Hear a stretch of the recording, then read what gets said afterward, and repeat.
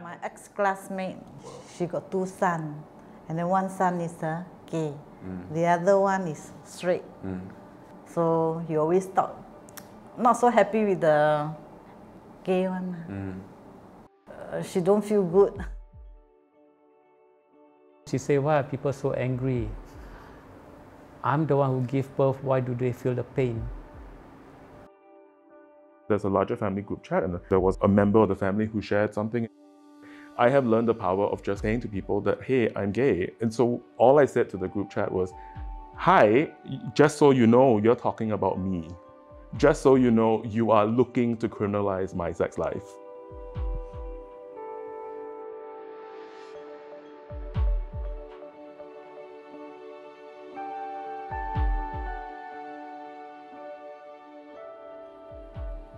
For these reasons, the government will repeal Section 377A and decriminalize sex between men.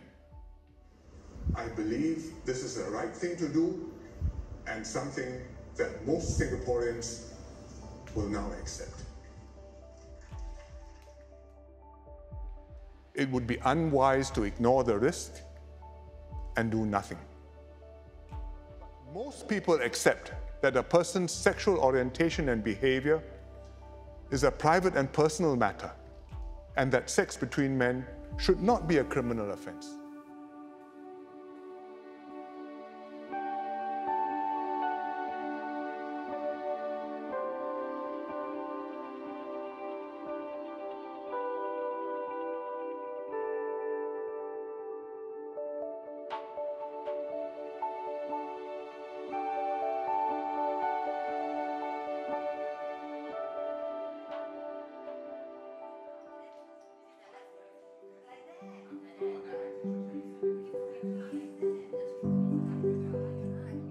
I was 17 years old then, and I had a very huge argument with one of my ex-partners, and I thought that, instead of having all these arguments with him, I thought that I should open up to my mom and tell her about it. So the first thing I did was I sent her an SMS, because last time no WhatsApp, so we just used SMS, and I dropped her a text. I said, Mom, I have to tell you something. I think that I'm gay.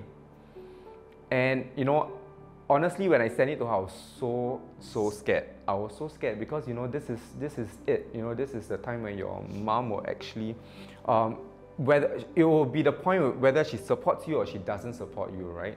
What do you feel when you receive that message from me? No, I just asked you to come back home. Yeah, and do you feel like you were upset or angry? No, I'm not angry at all. It's his life. So I went home, and the first thing she did was she put her hands on my shoulder and she said, it's okay, it's okay. And then she asked me, what do you feel like eating for dinner? I'm going to cook you dinner. It's not too spicy,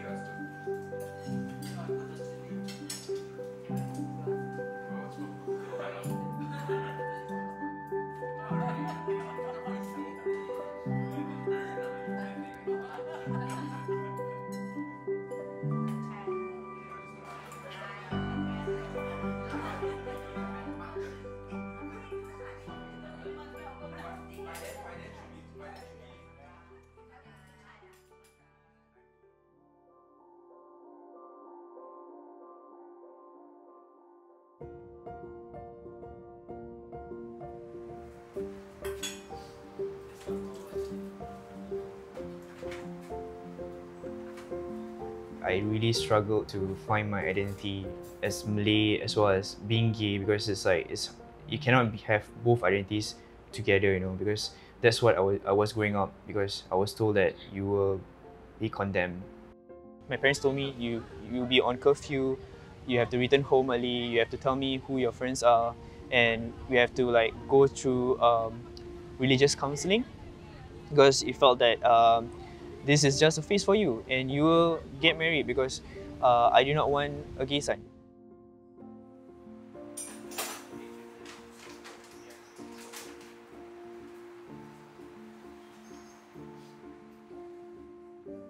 I think it was very quiet on a Sunday, and you said to her,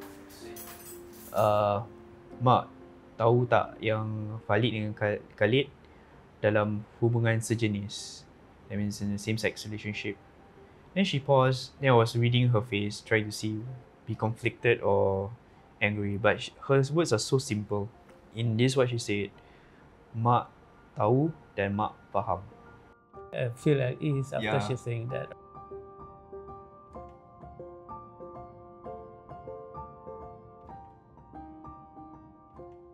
I passed out a couple of times. Then they have to resuscitate me. And then when the paramedic reached to the hospital, they have to pass to the emergency nurse, right? There was a big commotion. At the same time, I was like screaming, pain, pain, pain. Then suddenly I overheard they say, "Can you call the wife to come in?" Huh? Wife? Whose wife?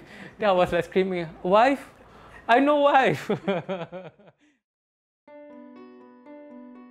When I had to make the hard decision when you had a heart attack, I wasn't sure what I'm supposed to do, but I know I need to tell your family. I told your brother I will take the step back so that any family decision, right, is for you guys to decide. Because I know that as much as we are in a gay relationship, the constant part is I do not want to hijack what is a sibling's responsibility. But your brother, your eldest brother, was amazing. He said like, you go ahead, make the decision for him. If there's any concern about what needs to be done, come back to us. We'll help you from there. And I know like from there I was I was accepted lah.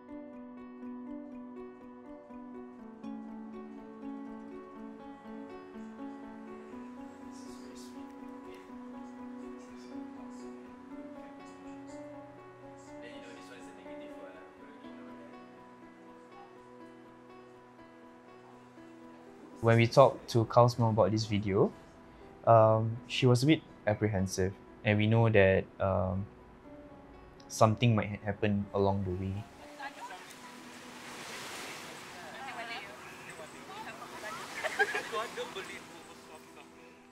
I don't expect my parents to like say that he's my significant other. I don't want to force it onto them. As much as it was my journey to find out my sexuality, they are on their own journey of like finding their own acceptance.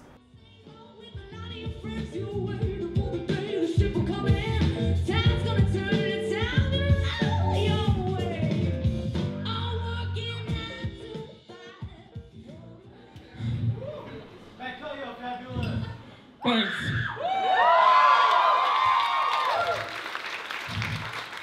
You know what else I am? Very unfit.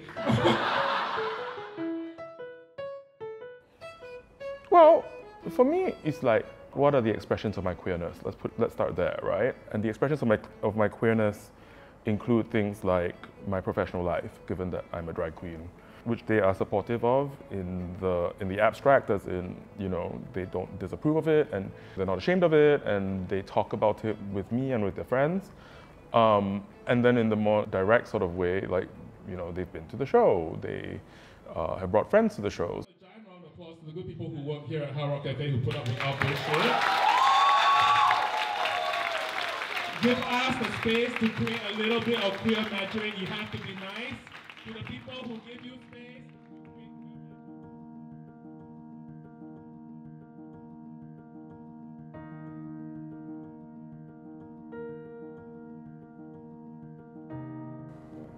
So a few things have happened since we shot an interview with my parents. First of all, my father had a massive stroke in his sleep and is still in hospital right now. Obviously, this is quite stressful for everybody concerned, myself included, but more for my mom than possibly anybody else in the family. And so I think we started to become a little bit less comfortable as a family about them being included in the video, because in a way I don't think we're set up as a family to deal with a potential backlash at this time. I'm aware that when we say that, it sounds vaguely paranoid. I'm not so sure if we were that paranoid. One need only look at the comment section on any news story about the announcement of the repeal of 377A, or the intended repeal of 377A. It hasn't even happened yet.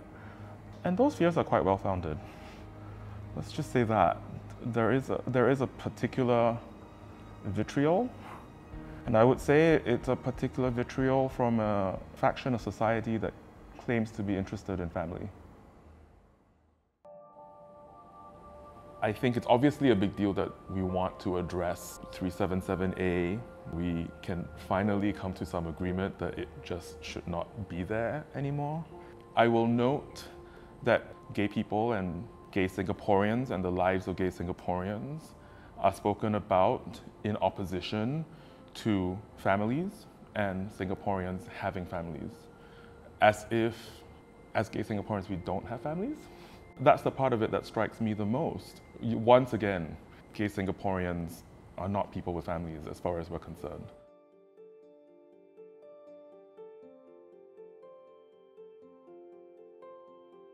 You know, in the past, because my father would be like, yeah, you know, it's like, I go to your show and then you introduce me and then everybody clap and it's like, it's a good time lah. And I was like, yeah, but you should also understand that part of the reason that that's happening is that, you know, unfortunately, it's just not that common. Or unfortunately, it's not ubiquitous that a gay person might have a parent that knows they're queer and is proud to be associated with that. I would say I'm very lucky lah, put it that way. Yeah.